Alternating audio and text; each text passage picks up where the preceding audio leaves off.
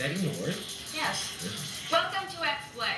On today's show, we review Backyard Wrestling 2, the only game to feature the non-talent of the insane clown costume. I see that's not fair, Morgan. It's the only game released so far this year that features their non-talent. I stand corrected.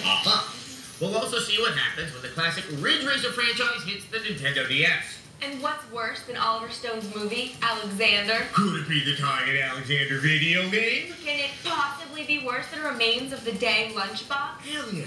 But that's not all. We also have a new anime RPG from Sega, wow! And later, a Grand Theft Auto-style strategy game from the creator of Civilization. And it's all about pirates. Seriously. Yes, we have Sid Meier's Pirates, because the name Sid Meier just screams edgy swashbuckling. Now viewers, all two of you, this show has it all, including one of the worst games of the year. And one of the best. So place your bets now. Well, I'm going to bet our first game is really violent. Safe bet. Here's a review of Backyard Wrestling 2.